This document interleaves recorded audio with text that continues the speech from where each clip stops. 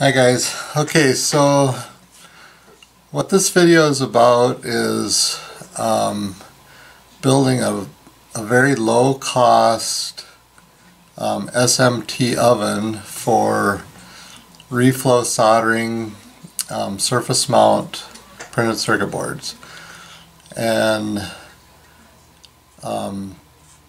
this will be temperature controlled to the correct curve for the specification of the solder paste to properly reflow solder surface mount printed circuit boards. So to do this cheaply, I'm starting out with the same oven that a lot of guys start out with. It's made by Black & Decker, and it's a toaster oven, and it's model number T0, I think that stands for toaster oven, 1356SG, and they're pretty low cost. You can shop around online until you find a sale or a good price. I happen to find this one for 20 bucks, so it's got a top and a bottom heating element and all the mechanical controls, which most of those we're getting rid of anyway. So anyway, I'll show you how we can do this cheaply and still have a good quality oven. So let's get started here. I'm going to reposition the camera so you can see what's going on. Okay, so this is the Black & Decker toaster oven, and has a glass front. The door opens this way. So I've already taken the cover off. I've taken the controls out, and to keep the cost down, I've seen, some guys build these where you have to plug it into the wall to turn it on, and some guys have added a power switch, but this oven comes with a switch that lets you select broil or toast, or has basically four selections. Well, you can use that same switch. I moved it from the middle position, which was right here, down to the bottom position, and that's my on-off switch now. So just ohm that out until you find the contacts that can turn the whole thing on, off and on, and run your AC power through that. So that's one money-saving tip. Get your power switch from things that are already here. As far as the temperature control and the timer, those can be removed, and those won't be used in this build project. Okay, so they're just screws that hold the cover on, so you take that cover off, and I also removed the 4 screws in the back plate and the one on the bottom so that I could get this back piece off, because I want to have access from the back. Because what we're going to do is we're going to line part of this interior of the box with ceramic, and all I use are just ceramic tiles. These are 12 by 12 ceramic tiles that you get at any home store. I looked it up online. They're like 60 cents a piece right now, or I think these I had left over from a project that I did before, and I think I paid $1 for these. But anyway, they're pretty reasonable. And then if you have a wet tile saw, that is probably the best way. I don't have one of those, so I use the score and break method, so to break them into the sizes we need. So let's just get started. Oh, I wanted to talk about what we're using for the sealant, and this is get into view here. This is a high temperature silicone sealant, and I picked this up at Menards. It's the red silicone sealant, high temp silicone sealant, and good up to 600 degrees Fahrenheit. This is made by, let's see if I can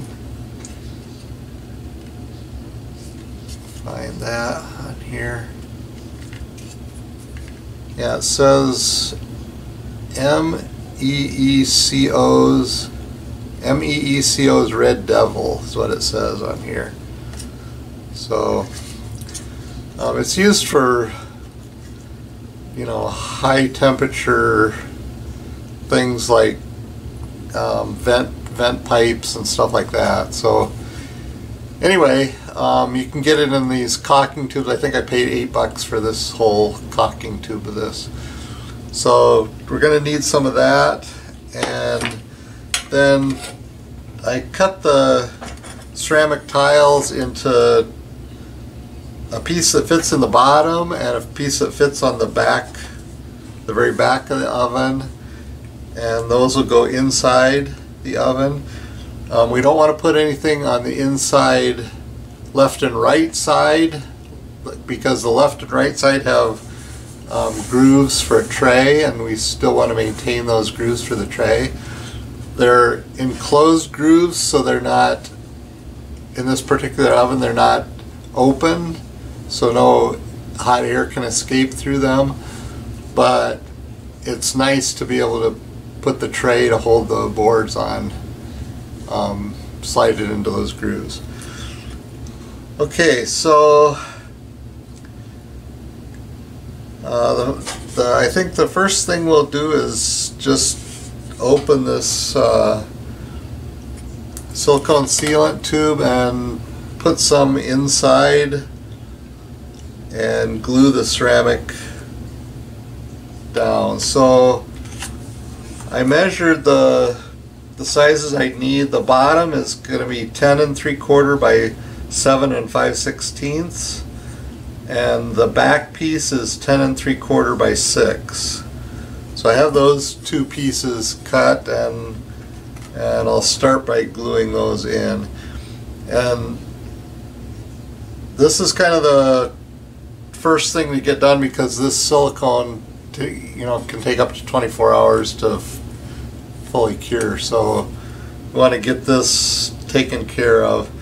And in fact, in this build, you know, I'll probably put it all together, but I have ordered a bunch of parts, but I don't have them yet, so I'm getting started on what I can do now.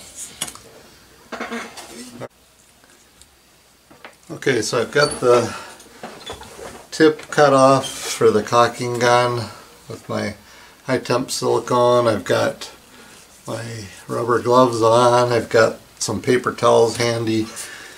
And so this is the bottom piece of ceramic tile, and I'm just going to put some of this high temp sealant and just basically glue it onto the perimeter bottom edges.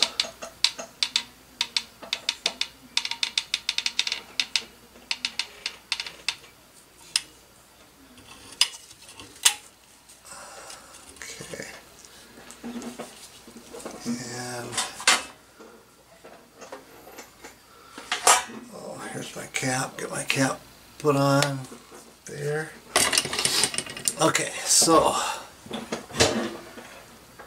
now I'm going to put this piece of ceramic into the bottom of the oven and just glue it down into the bottom of the oven.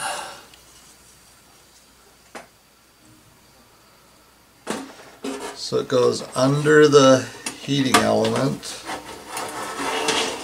and it slides in till it fits into that recessed area. And I know you guys can't see that, so Just take care of a little bit of excess I got on here.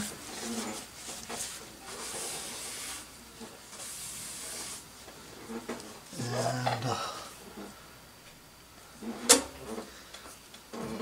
press that down in place, and then I'll turn it around so you can maybe can see it, or maybe I'll just tip it up so that. Oh, I put a rubber band and a piece of tape to hold the door shut, so you don't have to worry about that. So can you see the ceramic in there on the bottom under the heating element? Glued in. So okay, so that's the. Whoops. Okay, now.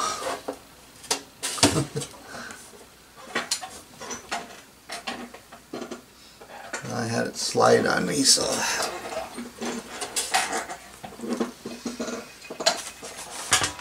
make sure that's still good. Yeah, it's fine. Okay. So that's the bottom piece. Now this is the back of the oven, and they do have a kind of a dished out place here. I think that's so that you can actually fit a small pizza in this oven, so it has a little bit of a dent, and also it leaves room if you have a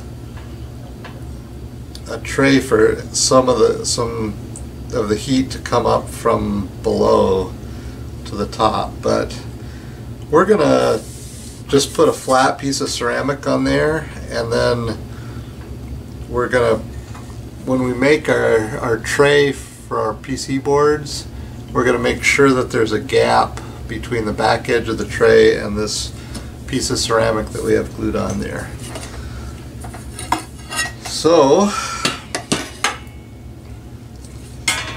this is my piece for the back, so let's put some silicone on that and glue that into place.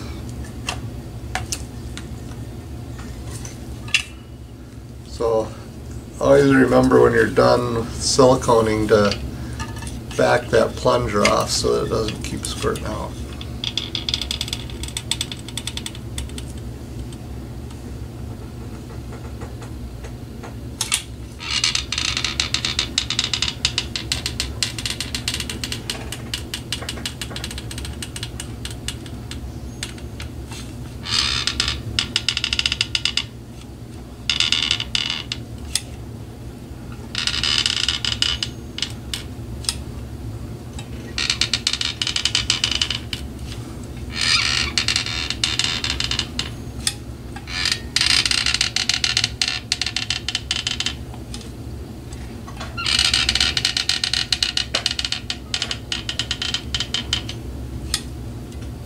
Okay, so right here you back the plunger off.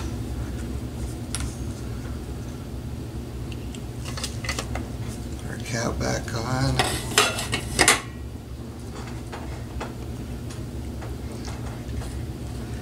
And on the back cover I put a couple of marks. I can get that into the shot. Put a couple of marks with a felt tip pen where the corners will be, and this won't go all the way to the bottom of this part, because once you put this back cover on, you have to have room for that. There's a neutral wire that goes through a little recess, or you know, where the metal's bent a little bit there. So make sure you leave that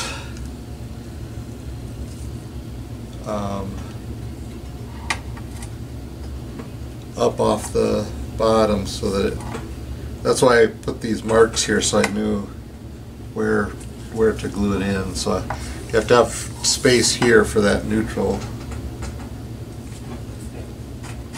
So I'm pressing it down, trying to get it stuck really well. Just kind of wiggle it around a little bit. Get it centered. Okay, is that in the shot? Yeah. Okay, so now I'm gonna set this. I'm gonna get some blocks to put under here so that it stays level, and probably just let this dry for overnight or a couple nights actually. Would be good.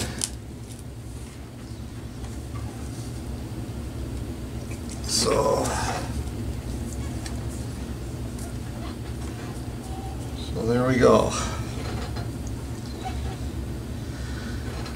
So that takes care of the bottom and the back.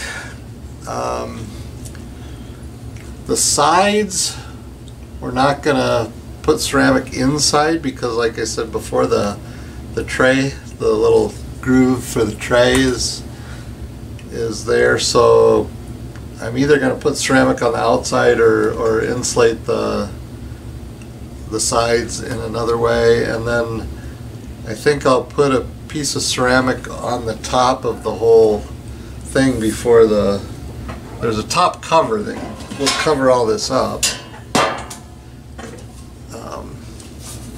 You know, this cover goes over everything, but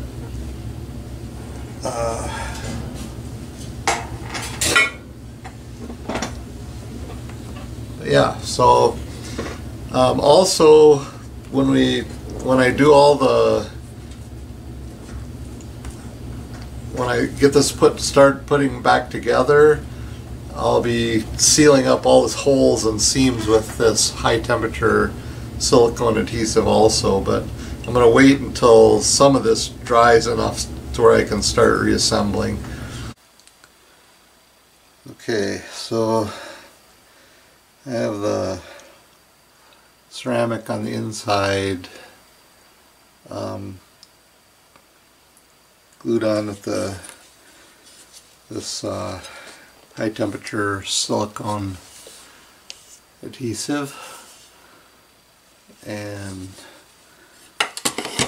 I put the back on, and then I've got the bottom propped up in the front, and I have the glass door held open with a rubber band, and then I put masking tape around the perimeter where I don't want any adhesive to go. I'm gonna make a homemade gasket with silicone, high temp silicone. So the next step I want to do is get a piece of wax paper and cover the inside of the door with wax paper so that the adhesive won't stick to the glass. So I'm just gonna tape this just on use the edge of the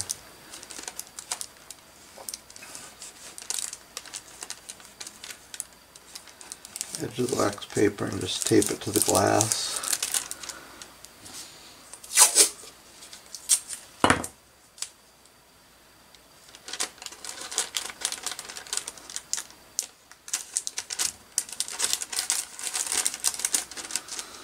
Try and get it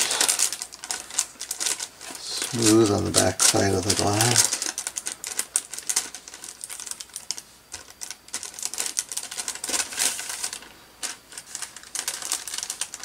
This will be my mating gasket surface.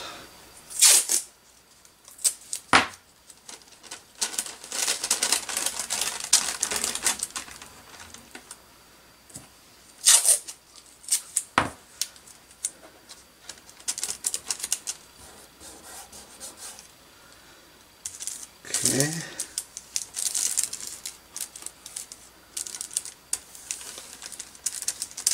That should be pretty good. So just put a bead of this silicone sealant on the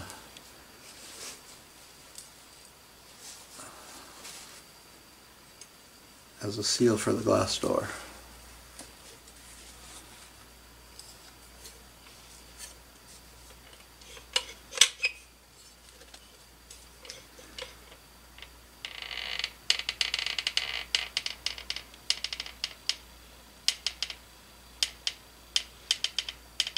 Also mask off the place where I don't want any sealant to go. So on the outside of the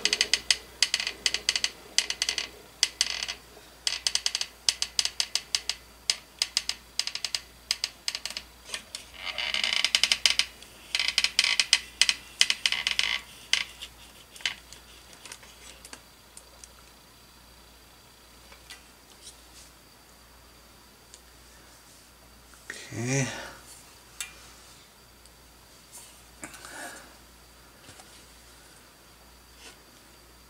Try and do a little better job up here.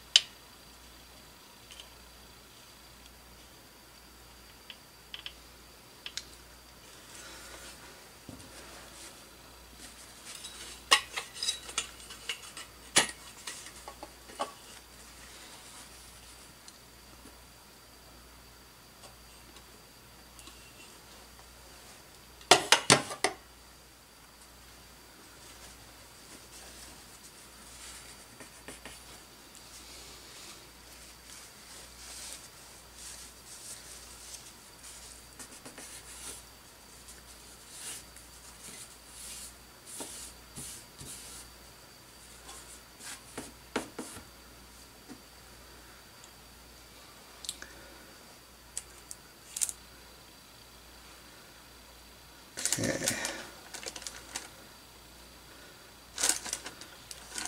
Now carefully close the door.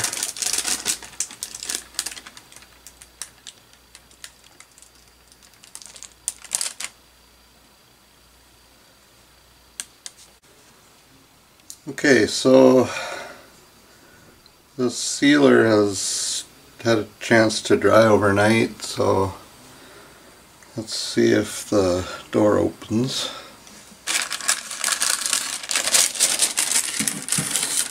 Just peel the masking tape off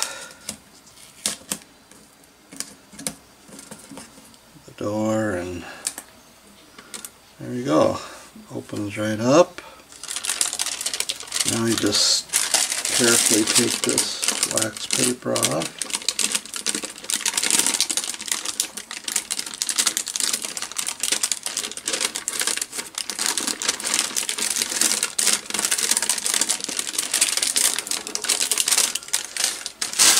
And there we go, we got our door seal.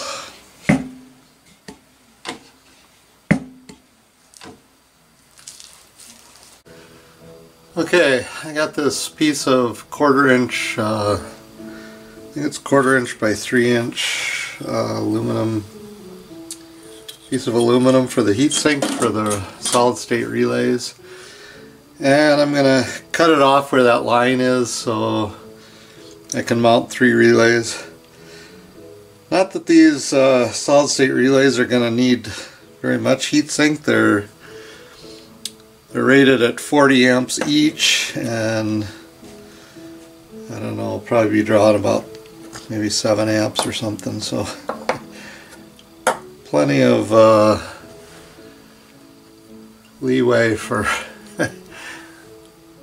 for them to continue to work. So, all right, so go out to the shop and get the aluminum cut off and trued up.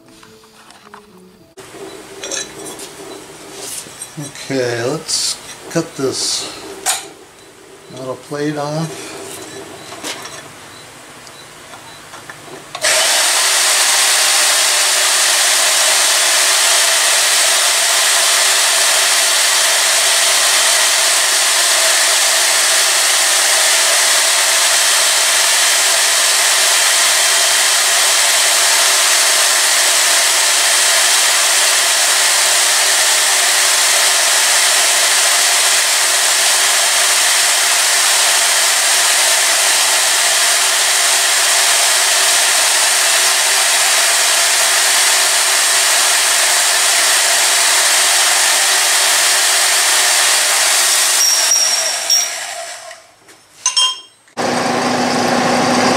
Okay, let's true up the end of this heat sink with the milling machine.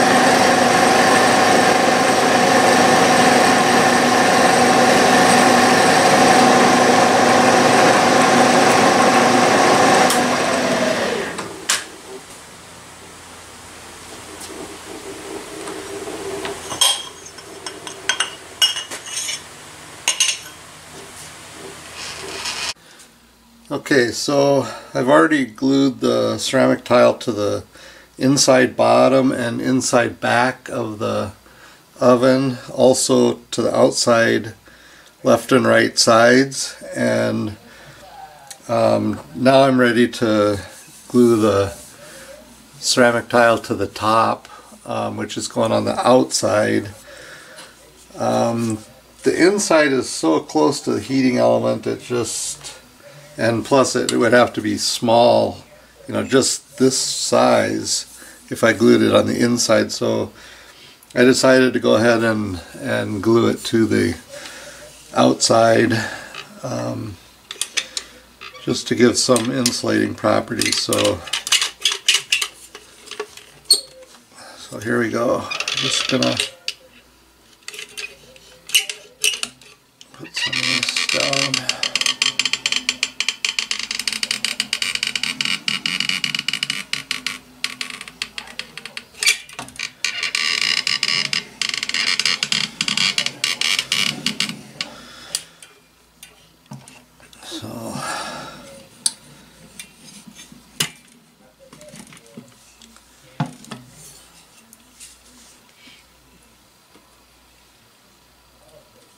So give this a try. I'm leaving it not all the way up to the edge because I need a gap here to get the top cover back on. So, and I'm going to try and center it. Okay, so right there looks good. I'm going to press this down and Move it around a little bit here.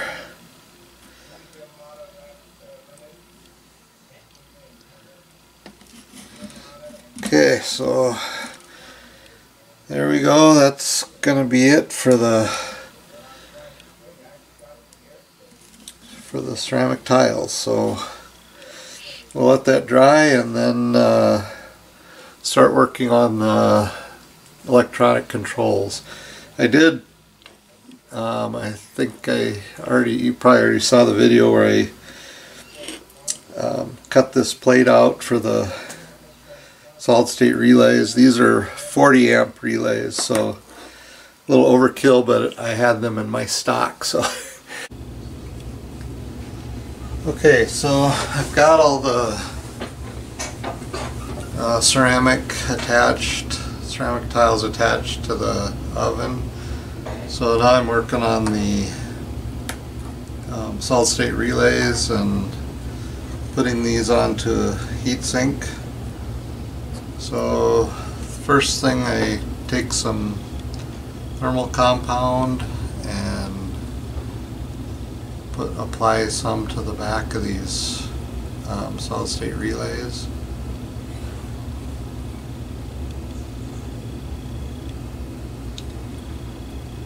And then I'll attach them with screws to the heatsink.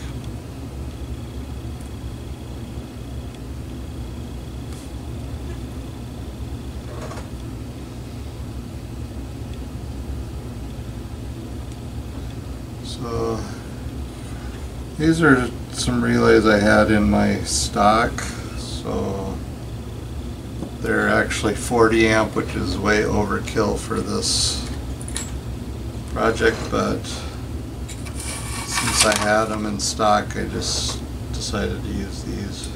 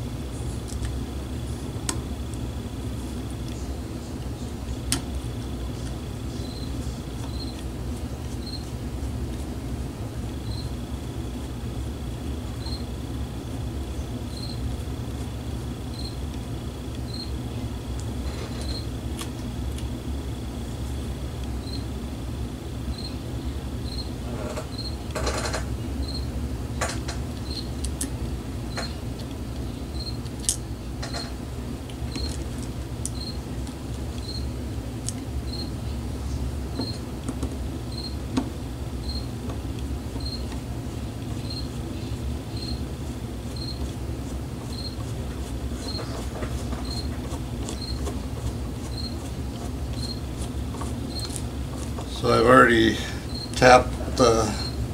drilled and tapped the holes in the aluminum plate to work as a heat sink.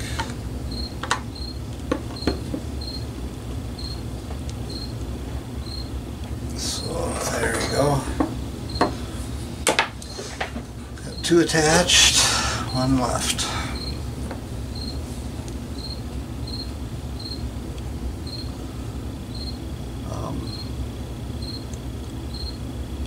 Some people use a sill pad or some other type of thermal conducting material to transfer the heat to the aluminum, and that's fine if you have that or want to use that, but this stuff's kind of messy, but it works really well. So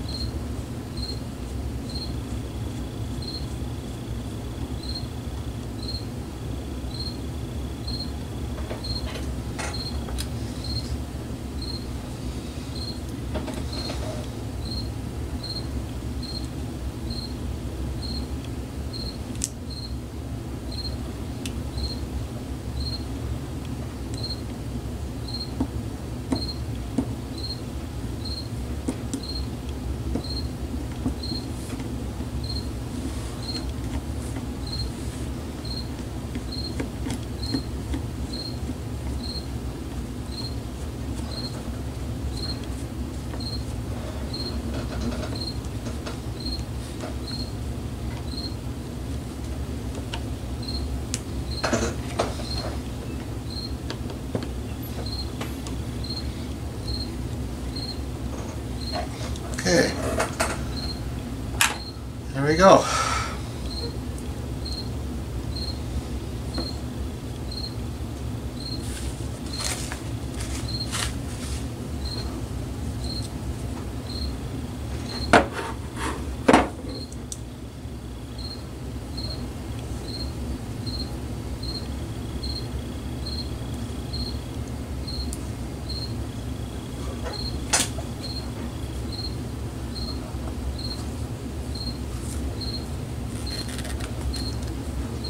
So this is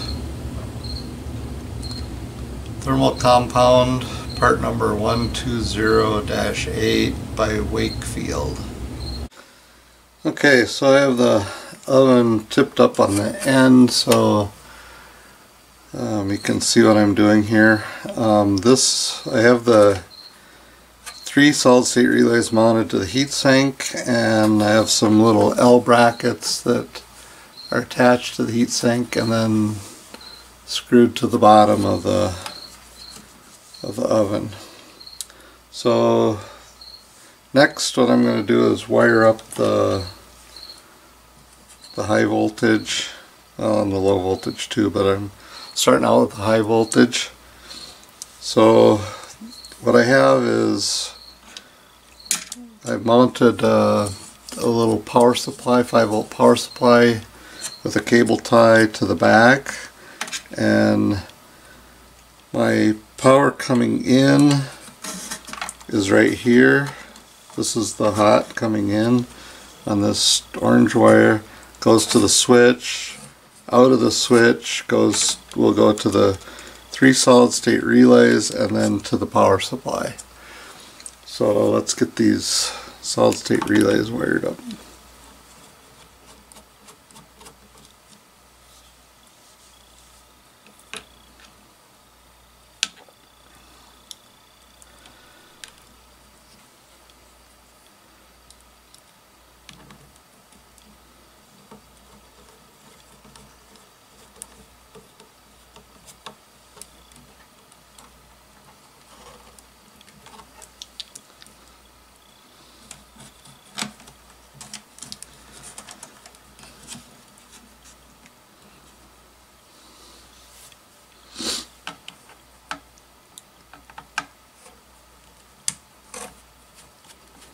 So this is 120 volts.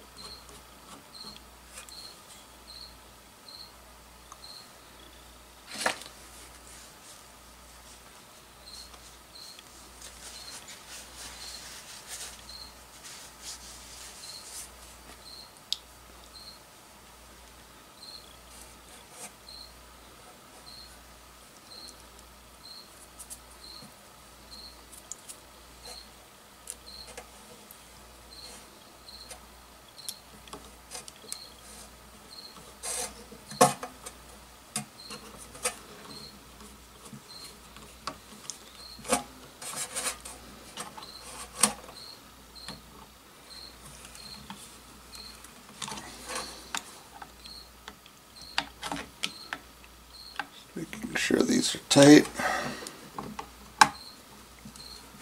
Okay.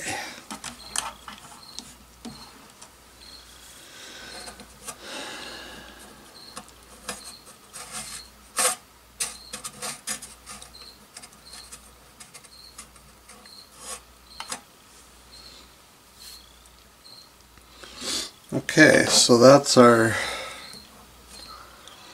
hot side. The neutral comes in, just goes to the power supply and also back to the other side of the heating elements. So, and now our heating elements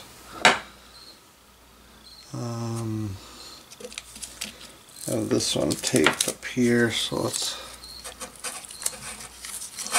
take the tape off of that.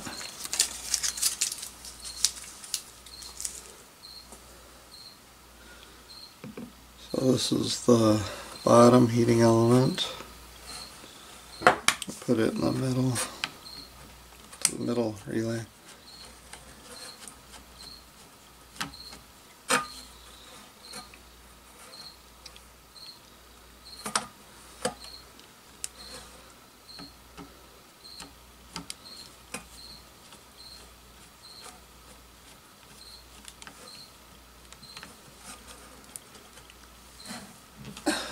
And the top one will connect to this back relay.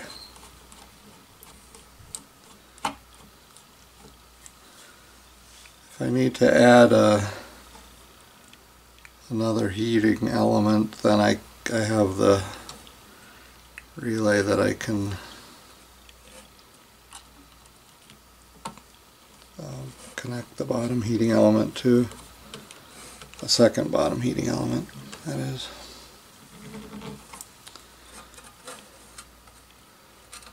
I'm going to take a look at the profile, see how long it takes to heat up like this, and then I'll decide whether we need to add another heating element. Okay, so that takes care of the high voltage wiring.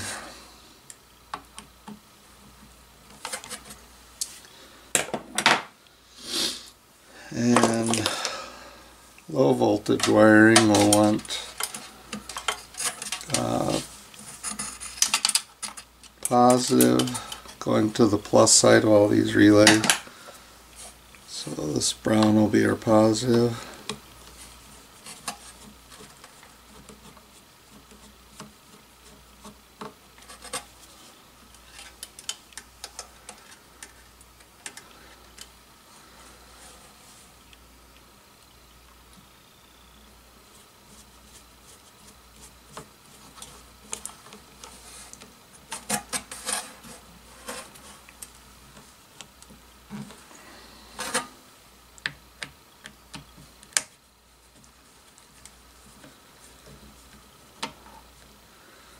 Just daisy chains along till the positive.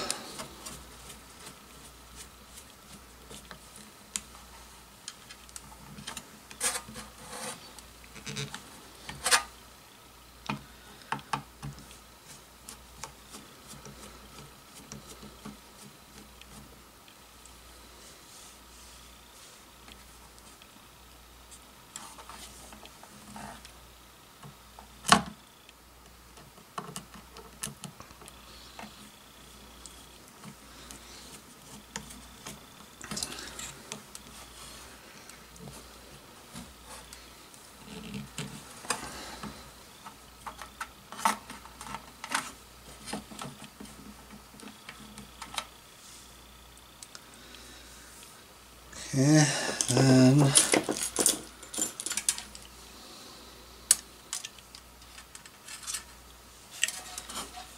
connect our control wires to the negative side of the solid state relay control.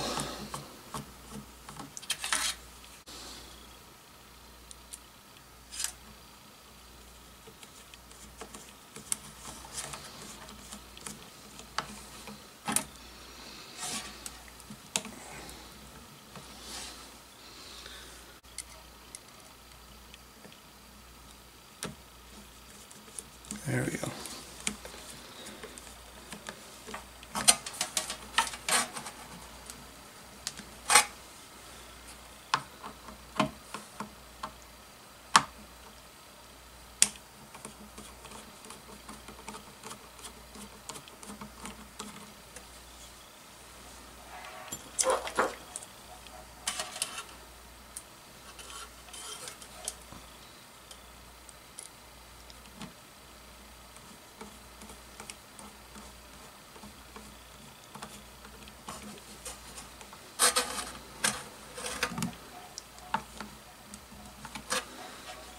Okay, that takes care of the solid state relay wiring.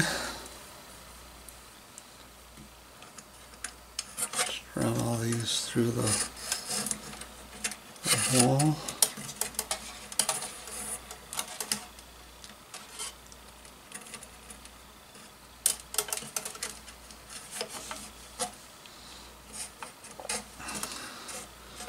We'll put some wire protection and some wire ties on that later.